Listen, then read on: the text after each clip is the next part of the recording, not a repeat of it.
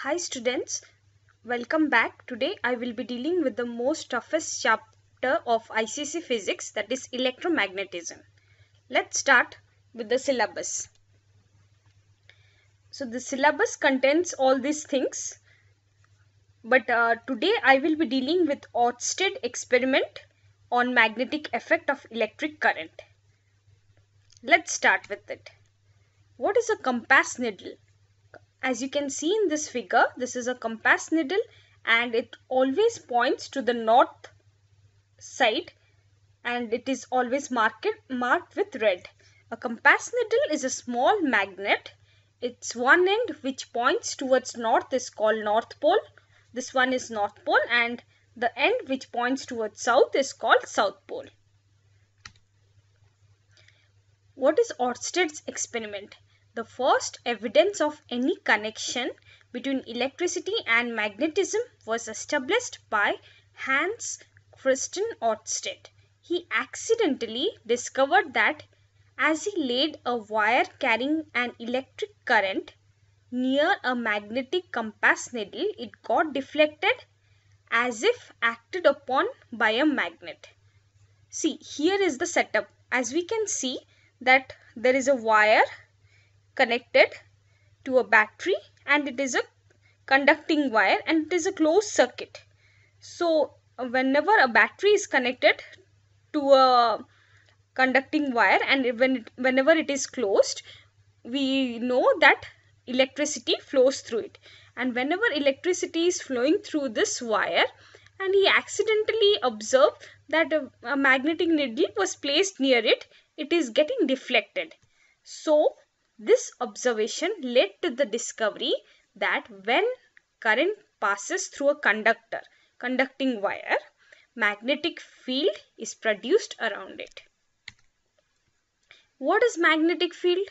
The space around a magnet or a current carrying conductor in which either there is a force of attraction or repulsion which can be experienced is called a magnetic field.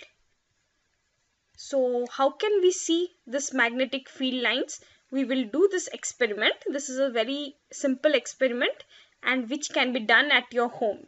So take a bar magnet or a simple magnet and place it on a cardboard.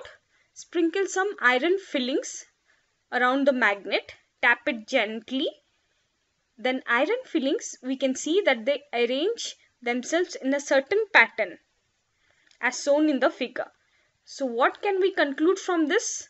This pattern demonstrates that under the influence of magnetic field, the fillings align themselves along the magnetic field lines. We can see that it is like a curved path and it is being closed at the poles. We will see what does it implies. What is magnetic field lines?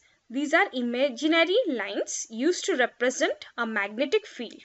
A field line is the path along which a hypothetical free north pole would tend to move. The direction of magnetic field at a point is given by the direction that north pole placed at a point would take.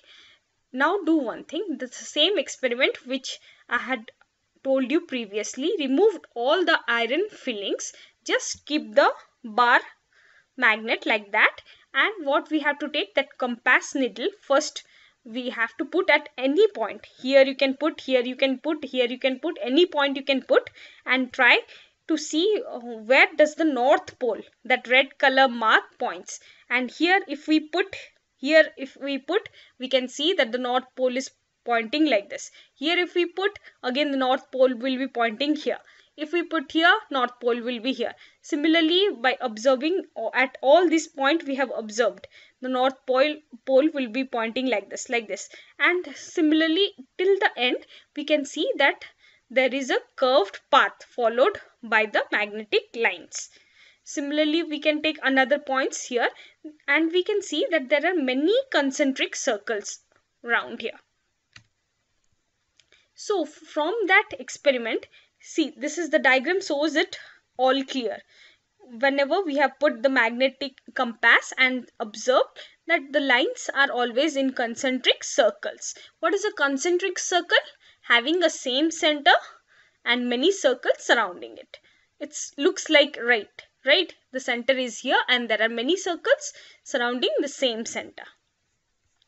So what we observe from this experiment about the magnetic field lines, outside the bar magnet, the magnetic field lines originate from North Pole. We can see that it is like coming from this North Pole and ending at South Pole. So originate from North Pole and ends at South Pole. Inside the bar magnet, the line moves from South Pole of the magnet, South Pole of the magnet towards the North Pole. It is inside the bar magnet. So how can we observe this one? We can put that compass needle over it and see that it is like South Pole. It is inside the magnet, or over it you can see that it is pointing like this direction, south to North Pole. Now magnetic field lines always form closed curves. We can see that it is already closed. It is starting from north and ending at south. So all magnetic field lines formed a closed path. The regions where magnetic field lines are closer, in the near the magnet they are closer, these field lines. So here they are strong, and here where there are far apart means there is a weak magnetic field. The direction of magnetic field is taken to the direction in which North Pole points, that we already know. The magnetic field lines never cut each other. In case the two field lines intersect each other at a point, then it will mean that at the point of intersection the magnetic needle would point in two different directions, which is not possible. So they never, remember this thing, that they never intersect with each other. So what we studied in these slides, Hans Christian Oersted experimented and studied that every electric current carrying conductor has a magnetic field surrounding it. Now this right hand thumb rule, let's see what does it state. Right hand thumb rule gives the direction of magnetic field in a straight conductor by this right hand grip rule.